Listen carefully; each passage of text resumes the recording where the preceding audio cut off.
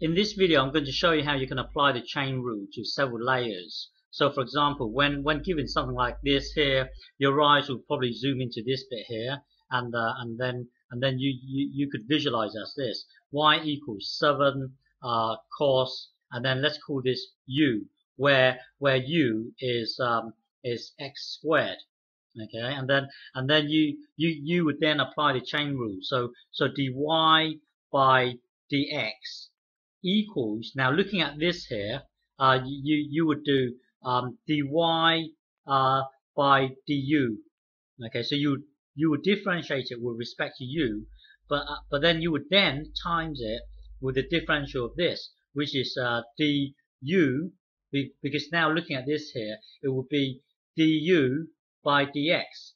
So du by dx. So the overall dy by dx is given by this multiplied with this here, and in a way that would then give you dy by dx. Okay, that's you applying the chain rule. That's good when it's nice and simple. You see, this thing is nice and simple here. But in this case here, look at this here. So here you would look at this bit here, and you would form a bubble here.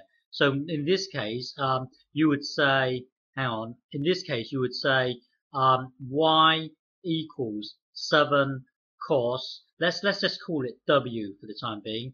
W where w equals equals this thing here.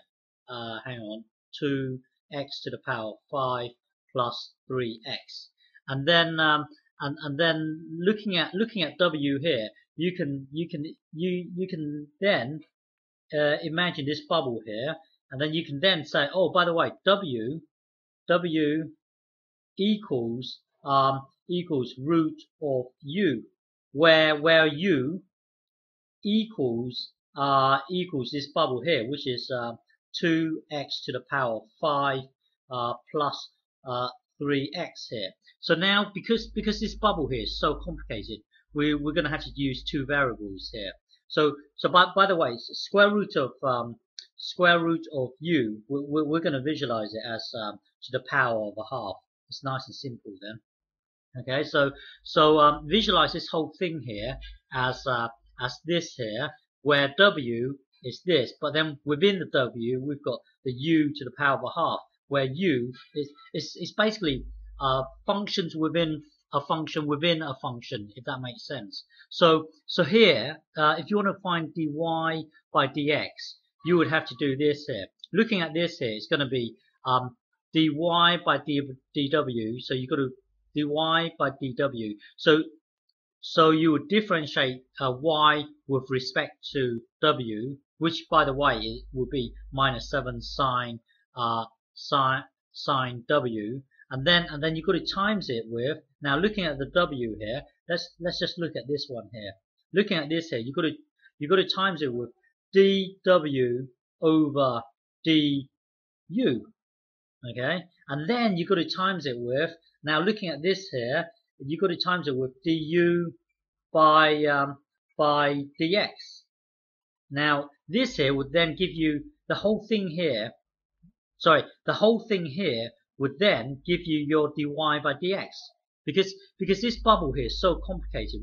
We've got a function within a function within whatever. So in a way it's like this, and then this gets so that will then give you dy by dx. So your dy by dx. So to differentiate this here, hang on. All right, let's start again here. So to differentiate this here, we're gonna do it like this. Hang on.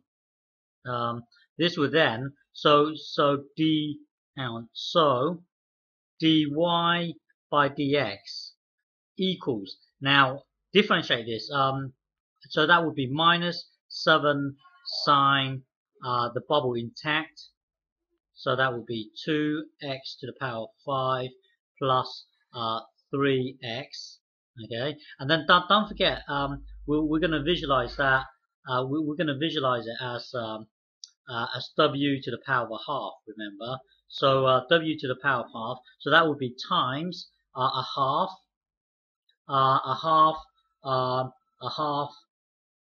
Hang on, let me think. A half 2x to the power of 5 plus 3x and then minus a half. And then don't forget the u was this bit here, and then we've got to times it by du by dx. So times 10x to the power of 4 plus 3, okay, and within brackets here. So there, dy by dx is us doing. So this is your d whatever it was earlier, dy by dw was it, and this here was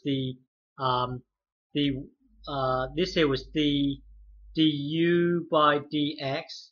This one, hang on, well, it's going to be this here, okay. I think this was dy by dw.